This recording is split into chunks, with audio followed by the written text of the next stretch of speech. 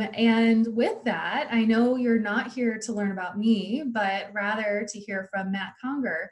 So I'm going to introduce Matt. Matt is really the expert on intelligent building systems with our company. He's been with us for several years, and he's currently responsible for our multi-channel sales strategy for the Southeast and Latin America. And he also works with our C-level sales in the Fortune 500 enterprise clients area as well. So a lot of expertise here. He builds our ecosystem and partner relationships for anyone who might think that the ecosystem's right for them, this is the guy to talk to. He's really leading the charge there. And his past experience in product management, marketing, industrial and systems engineering really means that he brings a lot of different perspectives to really solve today's workplace challenges, which I think, is a great reason why he's a great member of our team. So with that, I'm going to pass it over to Matt, and we're going to get started. Awesome. Thank you, Kim, for putting this together, and thanks, audience or Zoom attendees, for spending time with me and with Kim and I this afternoon. We are excited to share with you some of our thoughts on selling the value of smart buildings. So let's just dive in.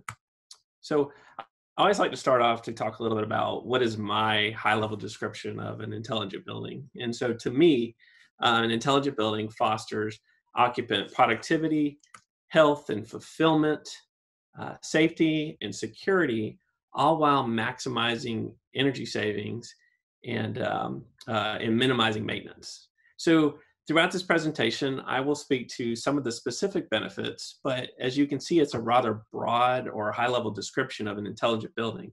I usually say that everyone wins with intelligent buildings. So that's whether you are designing, building, operating, or using these structures, everyone kind of has a different kind of benefit that they see.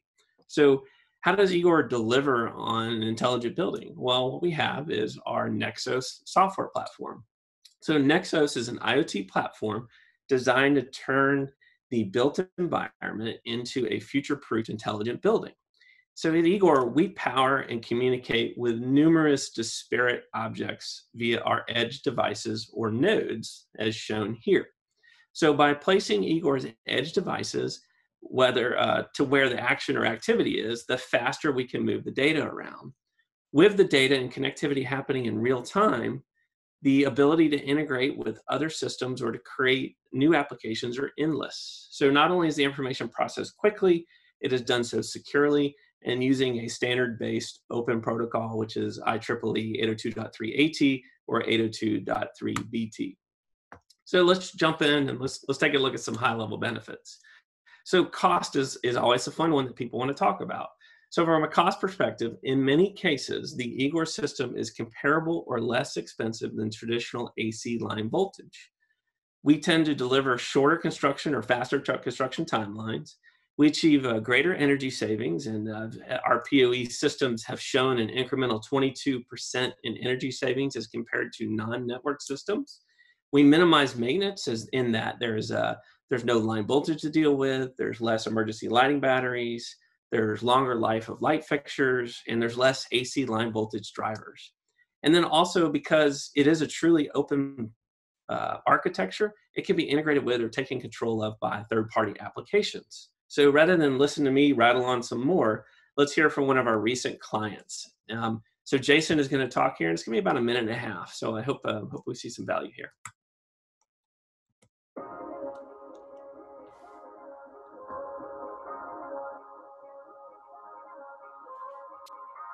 My name's Jason. I'm with UC Tribe. We've been involved in this building since 2016. We started building March or May of 2018. We just finished up on February. We've been doing everything that's analog is pretty much standard building, and then you get into the IT, and that's been the goal of this entire site. I've been involved with every single aspect from start to finish, the software versions from everything Igor has put into it, everything NextGen has put into it has been fantastic. And there's tons more to see, so hopefully you guys can come by. Switch back to there, so you have no conduit in the ceiling. It's all J-hooks with Cat 6 here. So The only install time is running the Cat 6 cable from here, home run to the IT room, you're done. Make it pretty, move it up, plug it into a light, plug it into a network switch in there and turn it on. So there's no commissioning, there's nothing. It's now it's a guy sitting at a computer for a few hours. So how much time do you think it actually saves doing construction? It's got to be a month, 2 months, maybe 2.5. That's huge. For 405 lights, you have to run conduit from there all the way to every single breaker panel. Instead, you're just So we heard from Jason there talk a little bit about some of the benefits that he's seen, whether it was faster construction timelines, less complexity of the solution. And so we'll just continue on with some more benefits that we also see. So added safety and security, deployment of real-time location services. So for things such as wayfinding and mobile asset tracking is something that's been a pretty hot topic as of late. Delivery of tunable white lighting and/or using lighting to do circadian rhythm, so we can increase productivity, increase health benefits, increase fulfillment, all just through basic lighting things, right?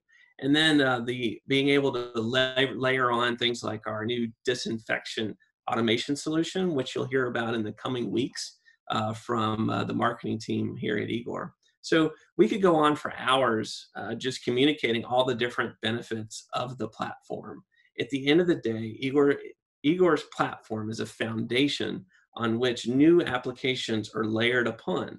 So if you have an idea for your building and that it could possibly help solve a problem or make person's lives better, give us a call and let's talk through that example and see if it is something that's layer on or deployable in our architecture. So the ecosystem. So here at Igor, we believe that to enable an intelligent building, it takes a village, right? So Igor only makes software and nodes. All the other parts and pieces that are needed to create an intelligent building solution are by others. That is why an ecosystem of hardware and software applications is so important. All the other parts and, we've built a network of ecosystem partners to deliver the measured outcomes to our clients. So Igor has several partners that we work with today, and we will continue to grow and expand over time. Becoming familiar with the ecosystem and the value that it creates is just as important as being able to speak to the Igor platform. So what we'll do now is we're going to take a look at just a sampling of some of our ecosystem partners.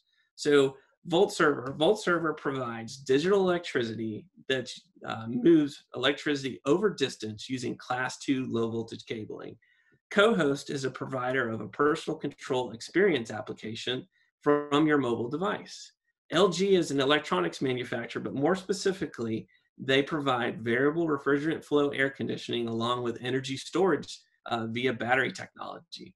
Avani provides network presence sensing along with their real-time location services, and then Cisco provides their PoE network switches. So you might be thinking, why am I just listing off these companies? Well, the reason I do this is because when provided as part of a holistic approach to intelligent building design, you can provide a total install cost for electrical infrastructure that is roughly in line with traditional AC infrastructure, maximizing energy savings and increasing the return on investment and providing a better user experience. If you remove any one of these from the solution, you do not get the best value and the benefit for the client. So you have to be familiar with all these complementary technologies in order to enable intelligent buildings. So we're going to shift gears a little bit and we're going to talk about the sales process that we go through. So while traditional sales process steps and methods still apply to the industry, there are still some unique considerations to take into account in order to help improve your chances of success. So during the identification stage, we're looking to find out who those decision makers are. So most of the time, we're looking for folks such as the directors of IT, construction, real estate, maintenance, OT. That's kind of our core audience that we spend a lot of our time with. And at this point, we're also trying to understand what is the project scope and what are the client's issues. If the client says they want an intelligent building, then hey, you're in good shape and things should be smooth sailing. But unfortunately, there are many times where the potential client is not thinking about smart buildings, and this is still a very relatively new concept. It is important to not solely focus on upfront costs, as this is not the most reason why people choose Igor today. While the total installed cost of our solution can be less than traditional infrastructure, it does not always hold true.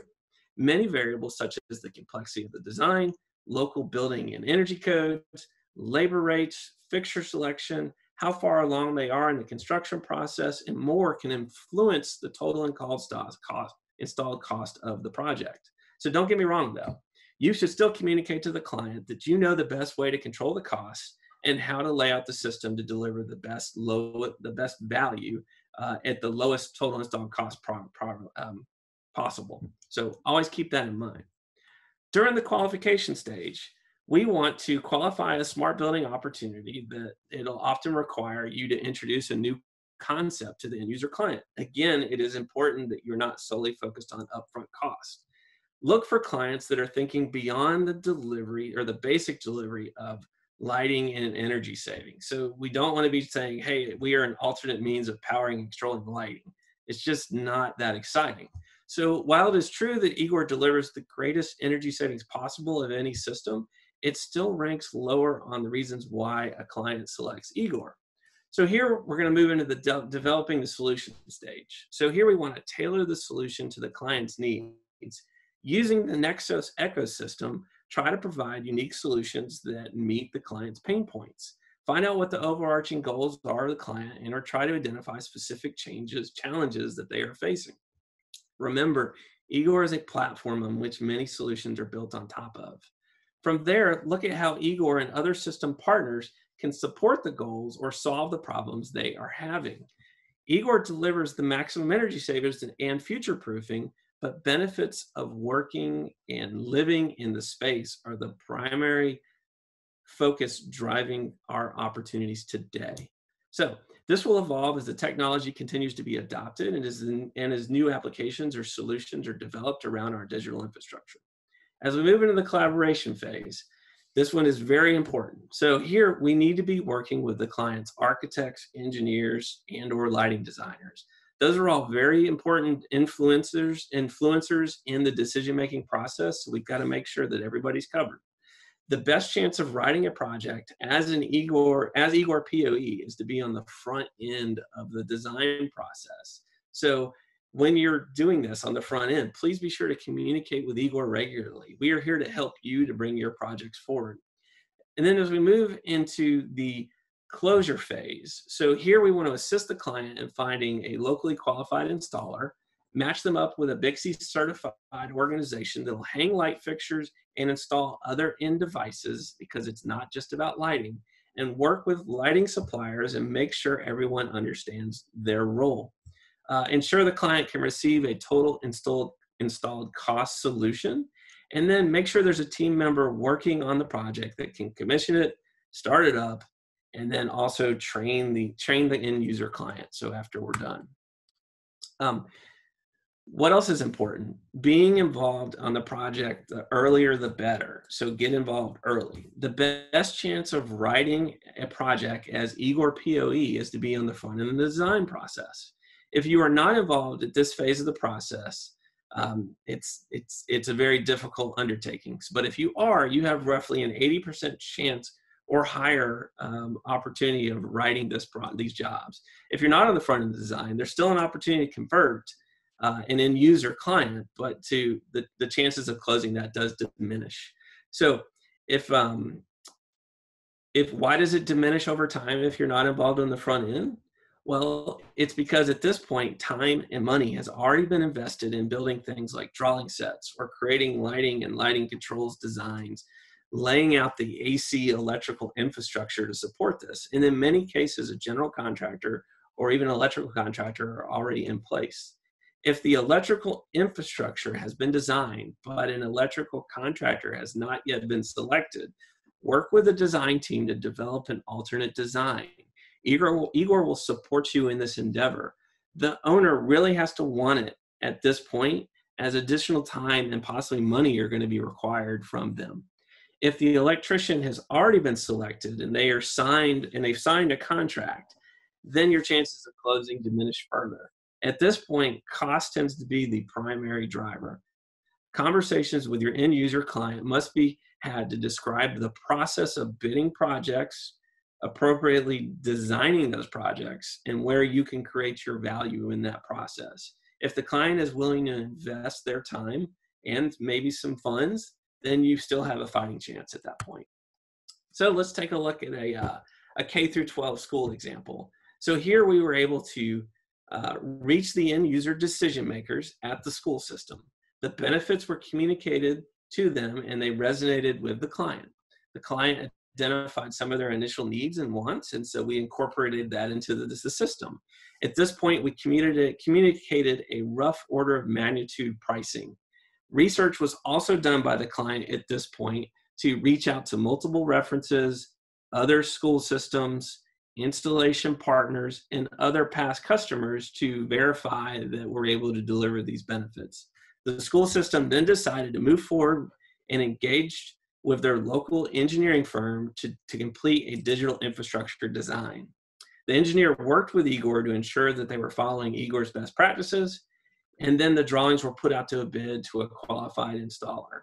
A local qualified installer was selected to complete the installation. And so with that, let's listen to what a teacher had to say about her system at her school. This one runs about a minute and a half. My name is Mary Claire Wright, and I'm the computer science teacher here at Davidson High School. How are you using the color changing capabilities to choose the environment that fits your needs? So the Igor panel is right beside my door, and as I move through the classroom, I will just subtly change the lighting depending on what we have going on. So when you're teaching high school students, they can listen to a lecture for about 7 minutes before their attention starts to wander, and you have to do something to reset their clock.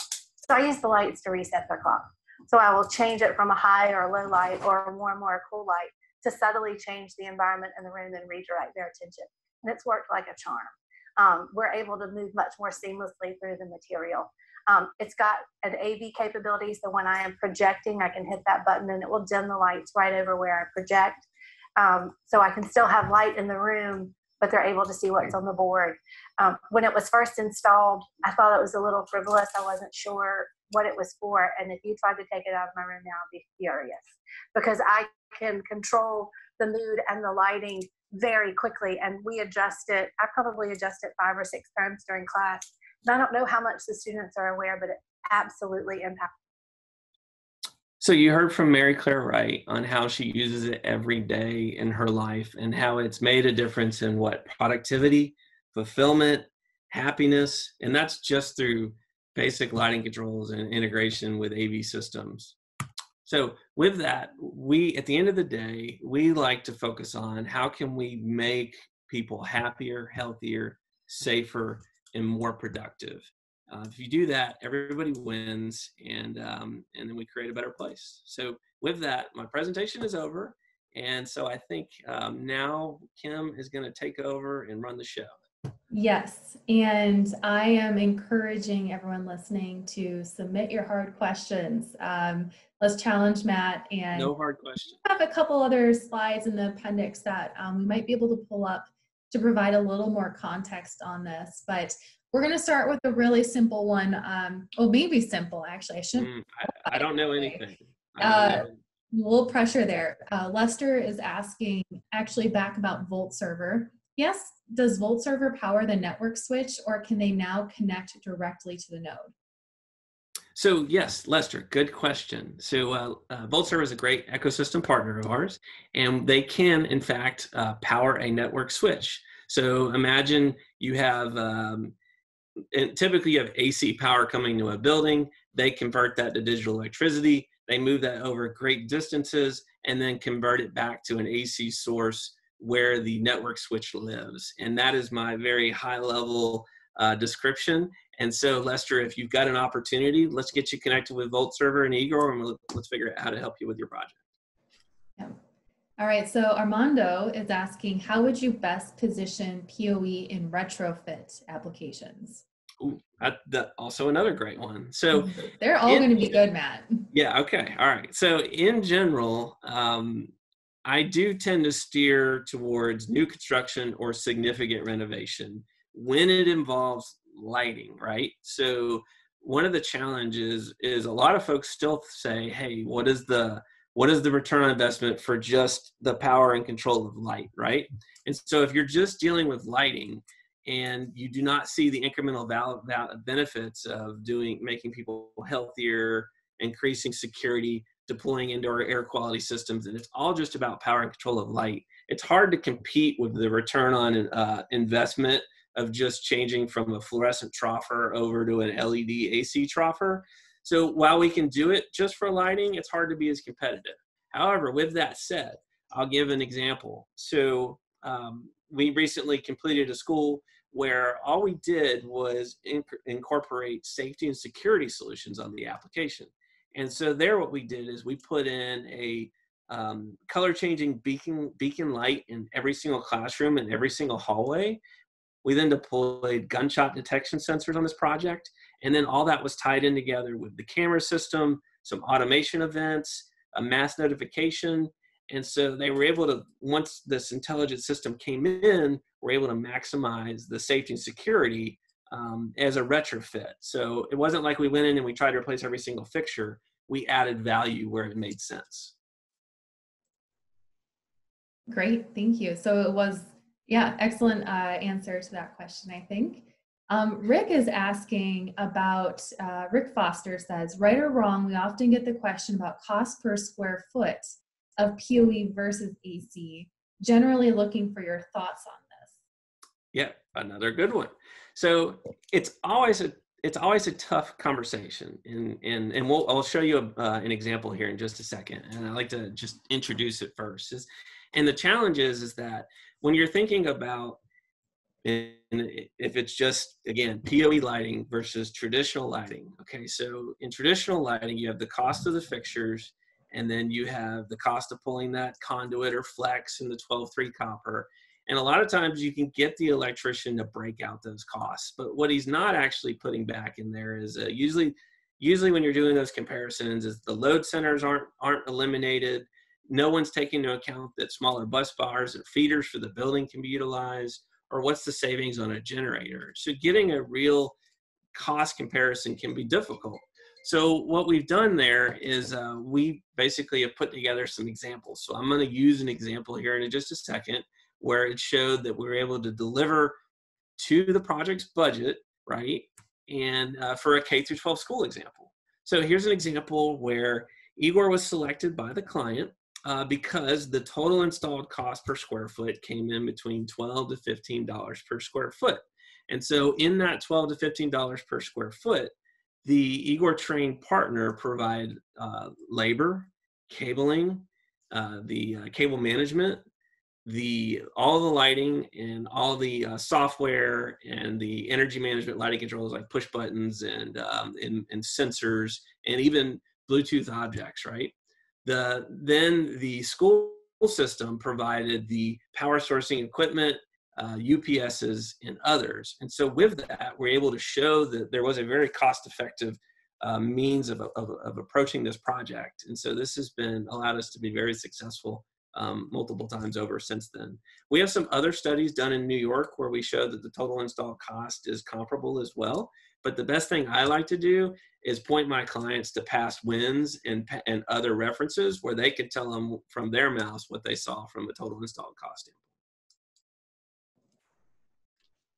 Great. All right. We are definitely getting some good questions in. Rajesh is asking about generally, how many installations have we done? And maybe that's not really the focus of this question, because I think he's asking a little bit more, are there any challenges that we tend to face? So any challenges that can still exist? And I think probably challenges we face are similar to all PoE providers. So maybe your thoughts on that. Yeah, so what it used to be, it was, because one of the most obvious objects we support are lights, right? It's not everything we do, but it's definitely a very visible object. You look up and they're everywhere. And so it's like, hey, that should be part of this intelligent building system.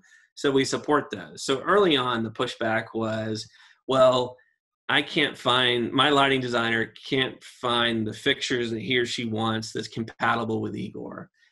We were able to show that we can meet a myriad of styles and shapes and form factors to combat that or get over that. So we've been able to basically check that box. We have an emergency lighting solution, whether it be working with line voltage fixtures or PoE emergency lighting fixtures. So we've got a solution for that. So we've been able to check those boxes. The things that I like to encourage in a project to help combat challenges is you've got to drive and own the project, right? And what I mean by that is you want to influence the design. So you need to say, hey, number one is that we need to abide by Igor's best practice guidelines. And those best practice guidelines have to do with maximizing the amount of wattage we use, using the 802.3 BT standard, how to do the appropriate number of fixtures per run, how to eliminate accessory devices, and then taking it from there, and then educating or working with the electrical engineer on the job to say, hey, what we want to do is we want to segregate all the low voltage systems away from any line voltage system. And so those are on two separate, totally different sheets, and in some cases, totally different sections of the bid docs, right? And so the idea there is we want a lot of different installer bases to be able to bid and do the work of installing low voltage systems. And so that's why we had to have it break it out. And then the next thing we try to work with the client on is, and it can be a challenge, is how to procure your power sourcing equipment, right? So usually what we'll do is we encourage our end users to procure those goods just like they would through their normal processes. What they're used to doing today, just keep doing that. And then we can match up the systems. Sometimes the clients say, no, Matt, we trust Igor. We want a total package from you guys. So then we'll bundle it all together and put it together for them. So we try to be flexible. And but if you abide by our general guidelines for best practices, that's how we can ensure the lowest total installed cost and the client getting the best benefit. Great. Sean is asking, how can the customer be protected from fines or penalty fees from local energy companies for no longer drawing as much power as they used to? And I apologize. I think I understand the question. So if there's Sean, a follow-up, if you want to comment, you can clarify that as well if you have any. So our system is DLC listed, right, Kim? It is. Yep. We were the first PoE system in the US to be DLC listed. Got it. So as long as your local utility is offering benefits for one, and I know we talk about a lot, LED lighting, there's benefits there, but then two, if they have a DLC for network systems, right, we're also in there. And so as long as you do those two things on the front end, you'll be good to go. But maybe I might be misinterpreting your question. All right, I'll encourage Sean, if we didn't answer your question, to maybe write another one that we can follow up on. Cool, thanks, Sean. So we're with Jose, and he is asking about residential installations. What experiences do you have about residential installations? And what about integrations with Crestron or AMX automation systems? Cool. Okay, Jose. So we have two questions there. So residential and then the integration. Yeah. So from a residential standpoint, not a ton, right? And the reason that is we've been primarily focused on our larger enterprise opportunities and commercial opportunities. With that said, we do have a really wonderful solution to tackle multi-dwelling unit housing and to deliver a better experience. So as long as that multi-dwelling using housing desires things like better health outcomes or personal control of their spaces or intelligent services or premium services, then we can deliver a pretty good cost to benefit analysis for MDU. For single family home, it's a little harder. Don't get me wrong. I've put together some packages recently for single family, but it's been pretty much very high-end properties where we're doing like color changing everywhere, right? And then the second part of your question had to do with our ability to integrate with other systems. So Like, remember we mentioned the ecosystem earlier. One of our ecosystem partners called T3 Automation, and T3 Automation wrote a driver that allows the Crestron C3 processor to control Igor via our API, right? So what would happen is the integrator that is familiar with Crestron would procure that driver from T3, load it on that C3 processor, point that processor at the Igor's processor or IP address, and then it'll then match up with the JSON web tokens to hit our API. And so Crestron can control a lot of the functions within our system.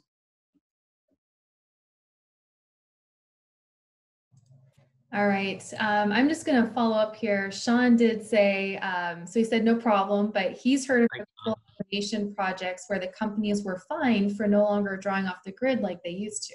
Is that accurate? I'm not sure we've heard that. So I have, there is, here I'll use Farouk at the Sinclair Properties in Fort Worth, Texas. He was actually fined for, or at least, excuse me, if I'm recollecting correctly, I don't want to spread misrumors or mistruths. If I remember correctly, he was issued a fine for a period of time for not drawing enough power, but I don't remember the resolution to his challenge. So what I can do, Sean, though, is I can follow up with you after this and get you a more complete answer. All right, we're back to a question from Lester. So he's asking, electrical contractors have been our greatest barrier when bidding jobs. Do you recommend that bids on PoE be done according to Division 27 rather than Division 26? Any other recommendations to ensure that we get appropriate low voltage bids? Sure, Lester, another good one. At the end of the day, all contractors are our friends. So I would say the bulk of our implementations in North America to date have been by line voltage electricians, right? And usually what they'll do, this does, they'll sub it to a low voltage team member is what'll happen most of the time. And so a lot of our jobs go through that way. And there are also, those jobs are usually included in section, what used to be 16 is now 26. Here recently, we've seen a number of specifiers move the PoE lighting to the low voltage PoE sheet. And so they're moving it over to section 27. All I would do is I would encourage that no matter who's installing it, one, that they have a Bixby certified team members on staff doing the work, especially pulling the cabling, building the jacks, and building the racks. Then on top of that, I would also encourage any jobs that are designed, whether it's in 26 or 27, you've got to segregate your low from your line voltage. And if you do any and all of those things, everybody will win. Thank you. James is asking, how much time should be spent educating the local AHJ before they see the drawing to approve? Tough one. So HJs are very important, right? They swing a big stick.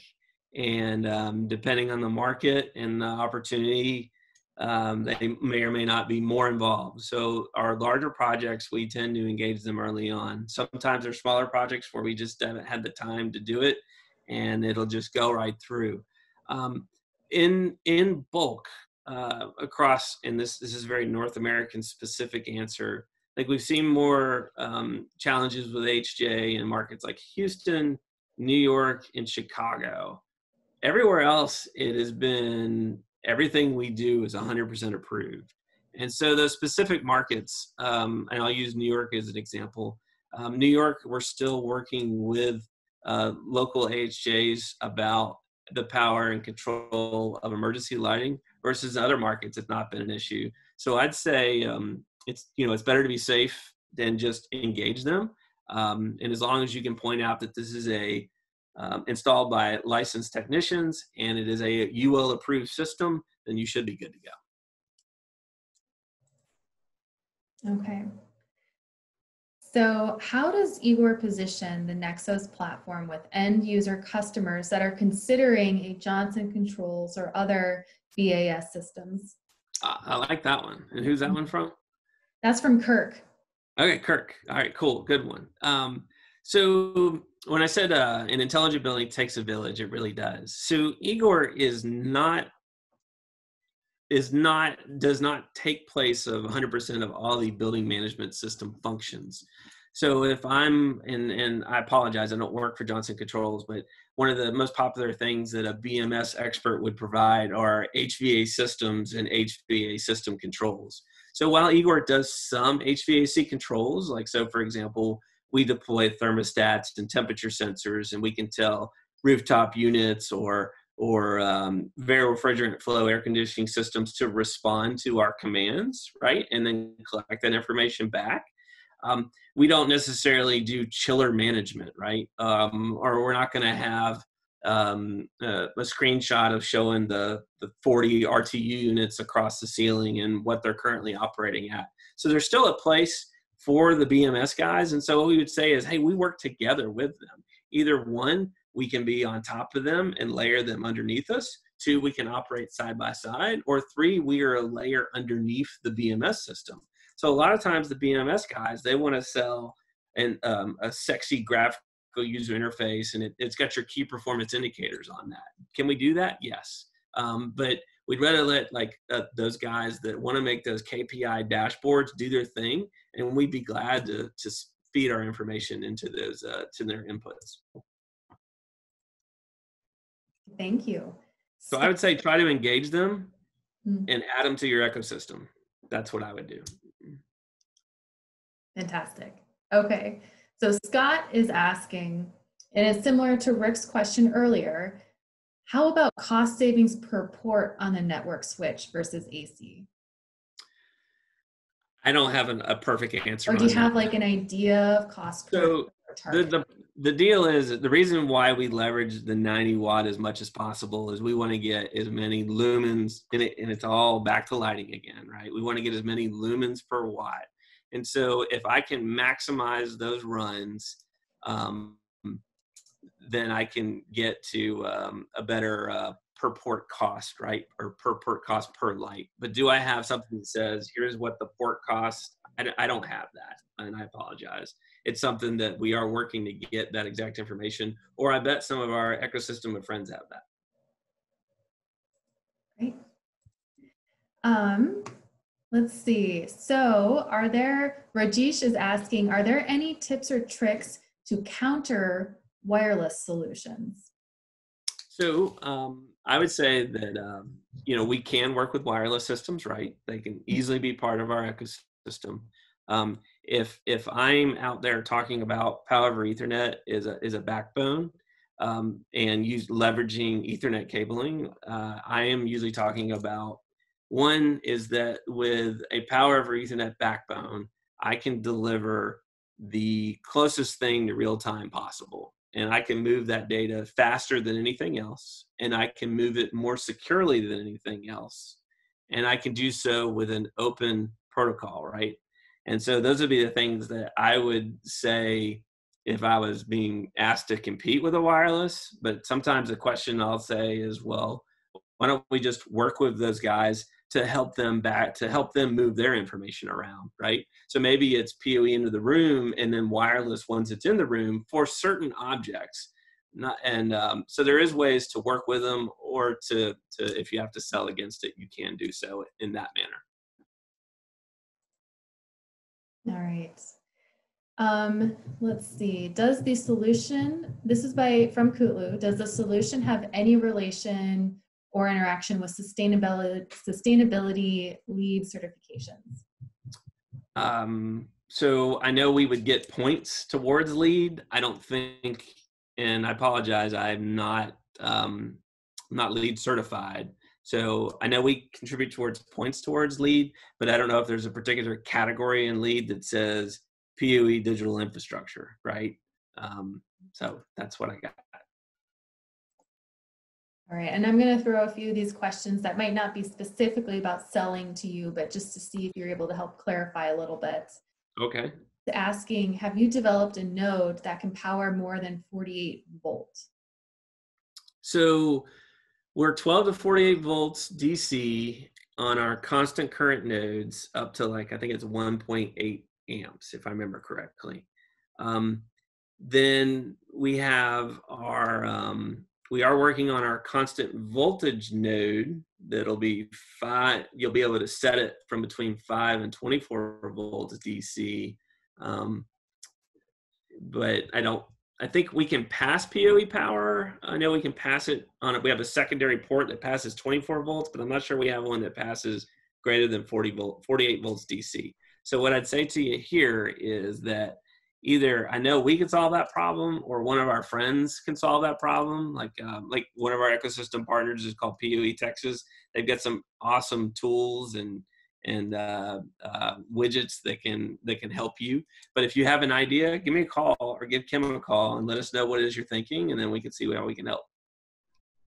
Great. Okay, so this is from James. I think it's fun. What are some unexpected devices you have provided controlled power for that has delighted the customer? That's delighted the customer. Well, I do know that motorized shades is exciting, and it is fun to watch it, like especially if you're into like CEDIA or AV type stuff, or home entertainment. It is really fun to see people see motorized shades, and so I find that is a delightful. When we tell them that we can do magnetic door strikes, right, and we can lock and unlock doors, that one they get excited about. Probably the other coolest one, or there's two things that I like a lot, and one, I'm not going to steal it because it's Kim's thunder for here in a couple of weeks, was our disinfection solution. And then right, Kim, and then it's very exciting, and yeah, I'll share a little bit at the end about what you guys should look out for from us. And then another one is, so there's a company called Xander that makes a resting heartbeat and resting breathing sensor. And so literally via radar, they can determine like what's your current, how you're sleeping, what's your health status. That one's been really cool for certain audiences. So. Yeah. I think what's been fun from my point of view, and is to see how when there's a problem, we can usually find someone who can be a part of our ecosystem, and it works with our solution. And that's sort of a benefit of PoE being such a universal standard, and then us focusing on that open platform as a software. We're not trying to sell hardware. So we don't have it to sell you a specific brand. We can really help you find the right value for the customer. So yeah, definitely. Exciting. All right, let's see if there's some other, okay, Rick is asking, do you see any trends regarding faster adoption by given market segments, such as schools, commercial spaces, or healthcare, and so on? It's pretty spread out, right? We do a lot of commercial office space. That's been, and it's globally been very attractive. We were starting to see very, very, very good penetration in the hospitality space.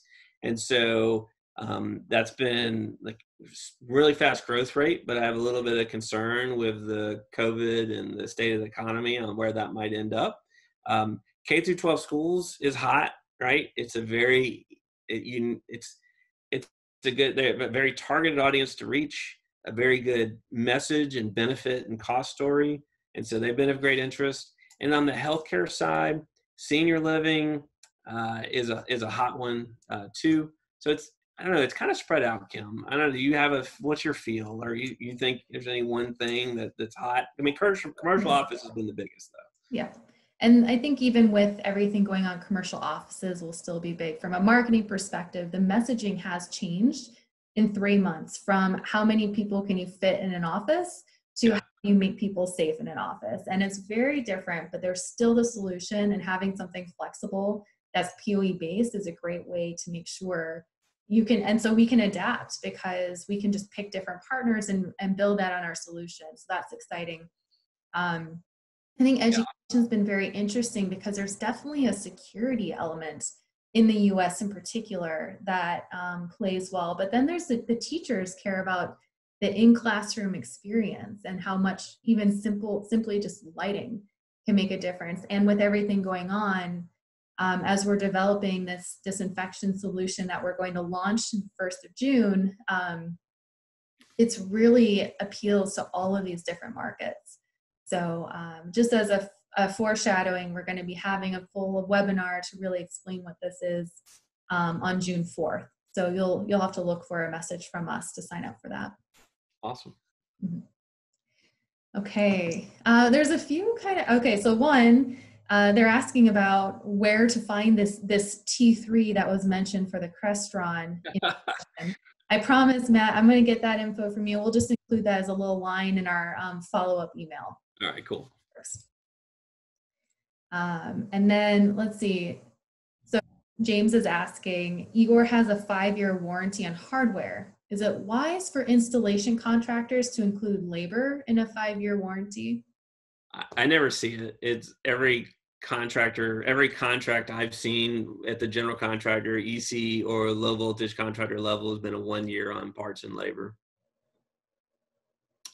What it could be if let's say you wanted to move beyond just doing installation and you wanted to become the IoT advisor or the trusted advisor for that client, there are opportunities to sell them SaaS-based products. So SaaS-based products or software as a service. So clients are willing to pay SaaS models for service, right? Or for guaranteed energy savings, or they're willing to pay for real-time location services, safety and security, and then health benefits. So there are opportunities to transition from that one and done to a continuous revenue stream. Yeah. And the SaaS model is important actually when it comes to securing facilities. You know, you don't really want free software that doesn't have a recurring support benefit or something, because who is being paid to protect that software? Yeah, right. You know, there's been a shift where in the lighting industry, I know you've faced this, when it's just PoE lighting, it's difficult for the SaaS model to work because it's a one-time purchase, and that's what the industry is used to. That's why selling that value of the smart building that you've described is so important, because not only does it help create better spaces and provide more value, people understand that it requires a SaaS model, and then that's something that more people can benefit in there.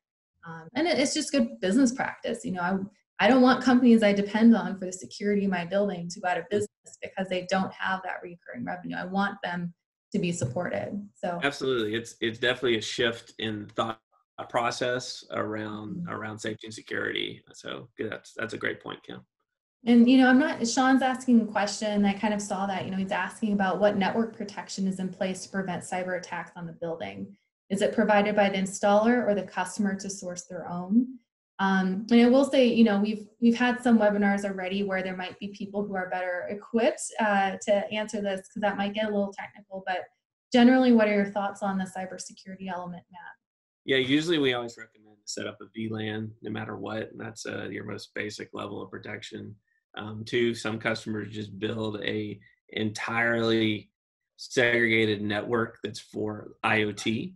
Right? So it doesn't even ever touch the other systems, even with a VLAN. So there are ways to do it safely. And I would have to, but what I usually do is when we get to the detailed security questions beyond like talking about VLANs, I bring in our our VP of operations to speak to the security of the system, and then his background on what we do. And we're kind of wrapping up. There's still a few questions. I think we can tackle them here. Certainly, if you still have a question that's lingering, feel free to submit that. But we will be wrapping up right around 1 as well. So we've got about 10 minutes to finish up what we've got here. So James has a question here. For the latest energy codes and more stringent states and cities, do you have presets that can help sell the idea on Igor? So we do meet and exceed every energy code here in the North America, US and North America. So whether it's IECC or ASHRAE or a state-specific one, we meet and exceed those. Then do we have like preset little packages? Not so much. Can we do all of them? Yes, and it's a function of the commissioning process. So what we'll do is in a design job, the specifier or us will say, hey, this must meet or exceed whatever the local code is. And then sometimes we'll take it a step further and we'll write out what is the required or desired sequence of operation by space. And then once the system is installed, during the commissioning process, that is when those logic things or action sets are set up for those spaces. Kirk is asking, do Igor clients ever request 36 to 60-month lease financing for the lighting system? I've only run into it one time. I would love to run into it more often. Selling lighting as a service has been difficult, in my opinion, but maybe I'm going about it the wrong way. Yeah. Let's see, Ramkey is on, and he's asking, and this might be sort of like add some additional thoughts here. How do you compare your system versus wireless IoT / lighting system? So we sort of touched on that earlier, but did you have a little more on how you might do a comparison or? So, okay. So, and again, I don't like to, I'm not here to like bash other technologies or anything.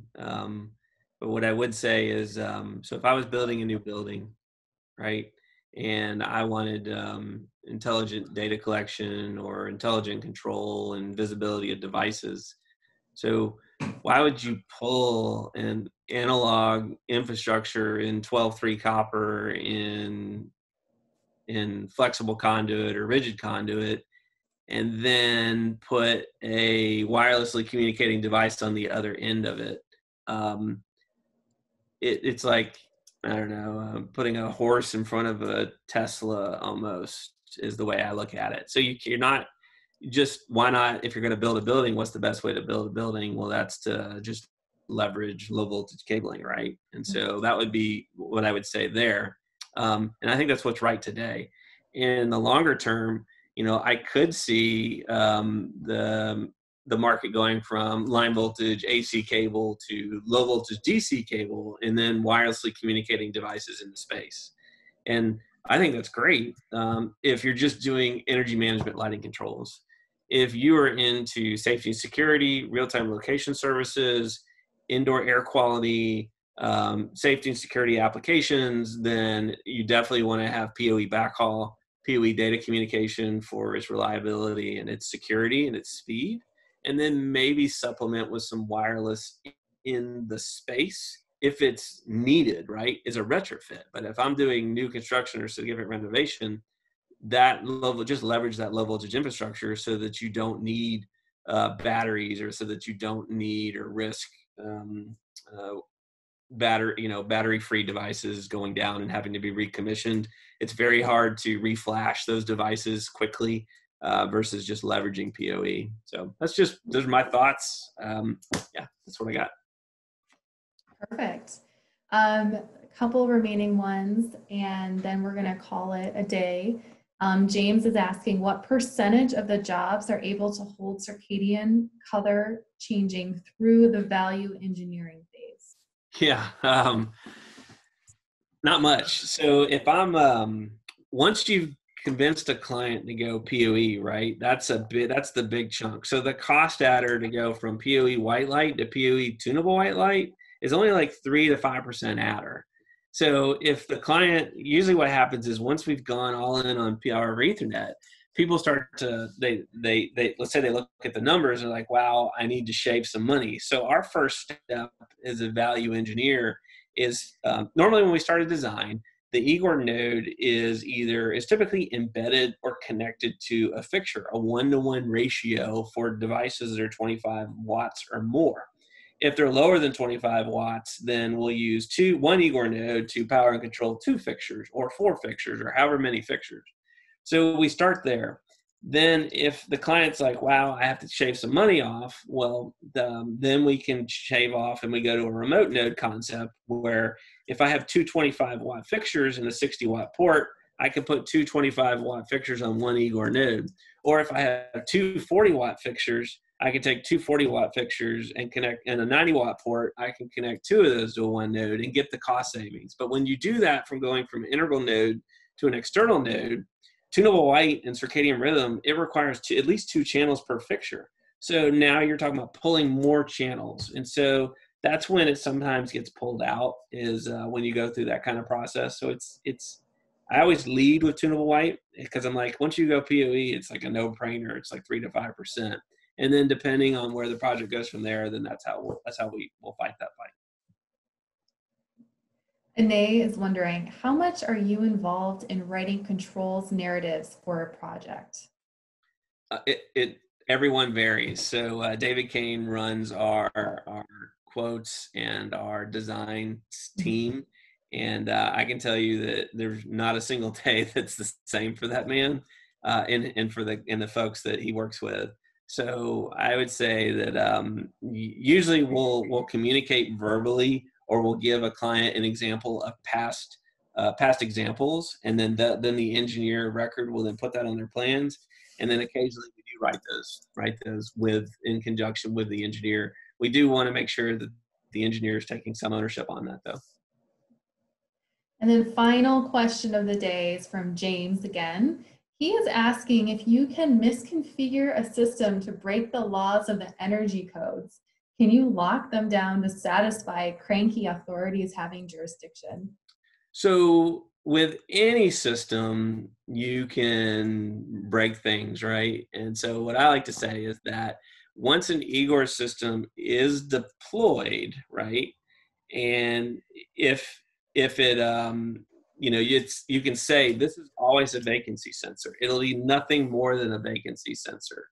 And so that is done in software, right? So it is possible to lock it out to where the end user cannot change things. But then if you do know how, there's ways, not ways, but you could reprogram a device via software if you have all the training in the world to do so. So there's always a way around everything. But in general, we do meet the requirement to say, hey, someone can't change this in the field. Fantastic.